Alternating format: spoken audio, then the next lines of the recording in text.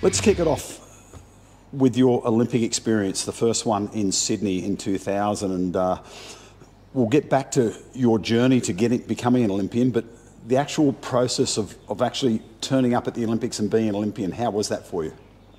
The process was fabulous. I didn't realise the importance of a home games.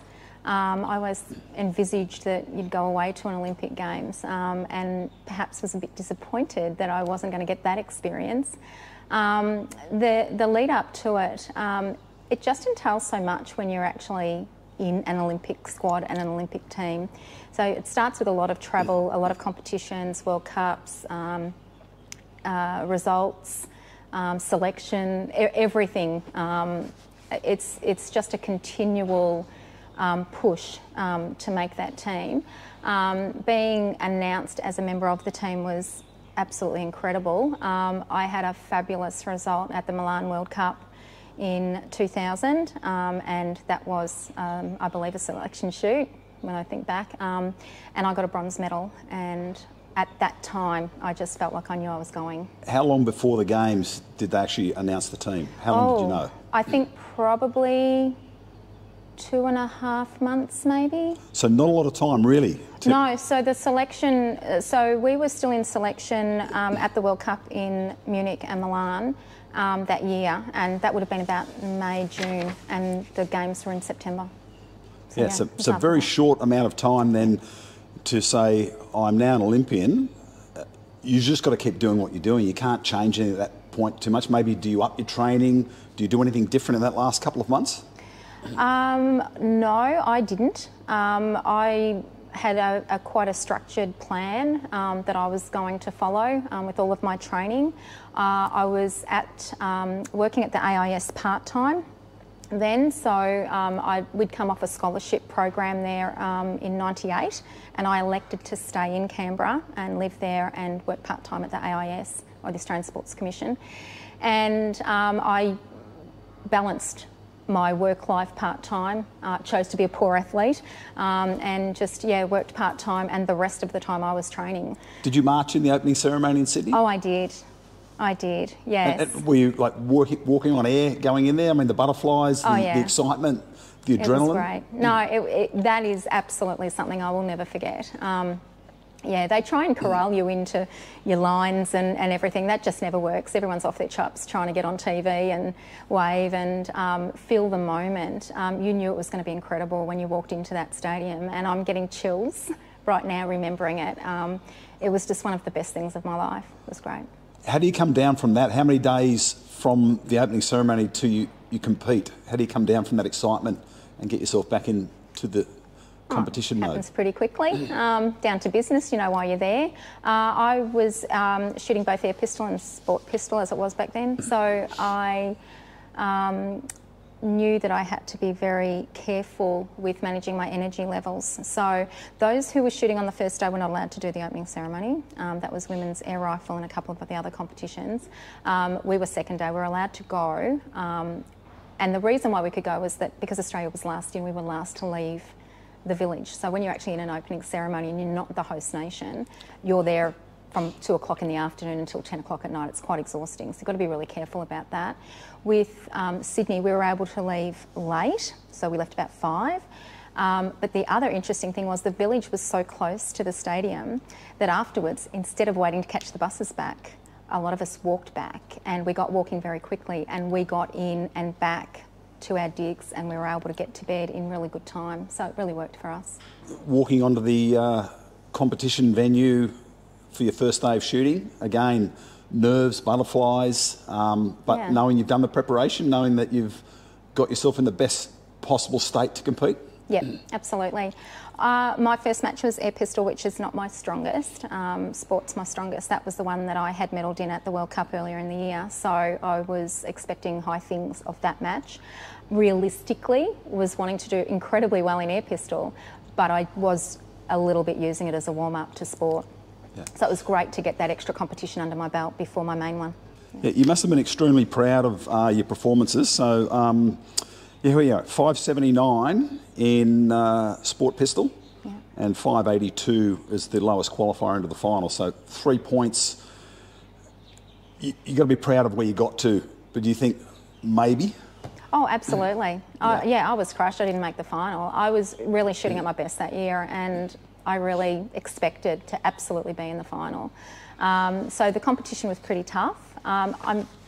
I'm very happy with how I performed in front of my family, my friends, my home crowd, all the other shooters who turned up to help, and all the people helping on the range. Like that was awesome to shoot well, but I didn't shoot good enough. So that left, yeah, a bit of pill to swallow. Does that spur you to go again 4 years later? You made it in 2004? Yeah, that was a different... I did want to go for 2004, absolutely, and I did go for 2004. I didn't make the sport team, I made the air team. So I had to pivot and focus on what is not naturally my primary match. So you got to compete at a home Olympics, which you said was very special, but have you thought ahead at 2004, it's the home of the Olympics? There's not a lot of athletes that get that double. Absolutely. We were all really excited to go to Athens and to see where the modern Olympics began. It was a really, really different Olympics. The village wasn't finished, our plumbing wasn't connected. They didn't have a lot of volunteers. They paid people to do the jobs that we had volunteers for, which made us even more proud. The experience of Athens for me, it's always going to be it's always going to rely on my result. So I had a great time there, but I didn't get the result I wanted in that match. And so that actually left me wanting more. I had to come back and redeem myself in the following games, but I didn't make that team, so. 375 in air in Sydney, 376 in Athens. So very consistent on your performance, and again, around that 7-8 points out of making the top 8. So again, not that far away. 7-8 points in the Olympics is a lot. Yeah. Sorry, there's no getting away from that. No, there's no getting away from that. So, yeah, not as close as I would have liked it to have been. Yeah. The overall experience, and obviously the village, meeting other athletes. Yeah. Just the friendships you make across not just the Australian team, you must have made friends with international athletes. Absolutely. Across the whole career, I was fortunate to go for over 15 years in the Australian team. And you just make so many wonderful friends, and you see them 3 or 4 times a year. I love the friends that I make at the Nationals, you know, back here, and we see each other once a year, and it's like we only saw them 3 months ago. But you're seeing these guys 4 or 5 times a year. You've got world champs, 3 or 4 World Cups, other international com games. It's a real family. Talking about your beginnings, your mum and dad shot. Yep. And so you were making mud pies off the back of the range. Yeah. As a tiny kid. Eventually you decided to take up shooting? Yep, exactly. So Melbourne Pistol Club back then was in a quarry in Sunshine, and every Saturday we'd head down to the range, and my brother and I, who's a bit younger than me, and all the kids, we'd all get together and make mud pies and make a mess of ourselves, and while our parents shot, and then go home. And we did that. I grew up around shooting ranges, going to Echuca Opens every year and everywhere else in Shepparton. And ultimately came to the point where I really started to get interested in it.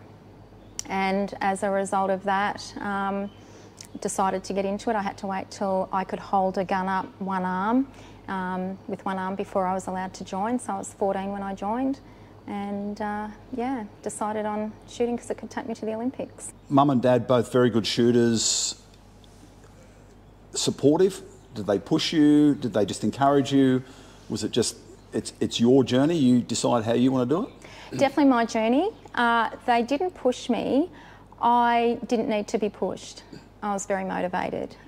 So early on, junior shooting, with the camps that I was able to attend, my dad, representing Australia, was my first coach. Mum's input from a different perspective. One of the things today was be your own coach, so I was listening to both of them. They're both very different in the way that they approach their shooting, and I just took it all on board, sucked it all in, sponged it in, and just started following them around the open circuit and shooting opens, and fortunately got better and made the state team as a junior. So they're early influences. Other people who were big influences in your career? Probably the next big one would be Paul McCormack, who was my coach in the lead up to the 2000 Olympics. He had a great influence on how I shot. When did the idea of becoming an Olympian really set in for you, when you thought, that's what I want to do? And when did you then realise that you could actually do it? When Australia put in for the Olympics for 2000, I was very interested. It's always been sort of something in the back of my mind. But when the announcement was coming along in '93, I very specifically watched that announcement. I very specifically wanted us to get it. And that was the moment that I sat on the floor in the lounge room of my unit at the time, and when the announcement was made, I just said to myself, I'm going to the Sydney Olympics. And that was the moment I really kicked in my preparation for the 2000 Olympics. That was going to be my next question. What did you then do to achieve that goal? What did you change? Did you up your training? Did you do, what did you change, or what did you do? Oh God, it's a bit of a vague memory now, but back then I definitely did up my training. I was pretty dedicated training person anyway, and I knew that in order to get to the Olympic team, you had to make the Australian team. I just kept driving myself towards making that Australian team and increasing my scores and learning off different people, things that I could adapt to work for me. And I pretty much shot my first 580, which was like a national training squad qualifying score. I think probably about the beginning of '95. And I got invited to a national training squad camp up in Sydney. And I learnt so much that weekend.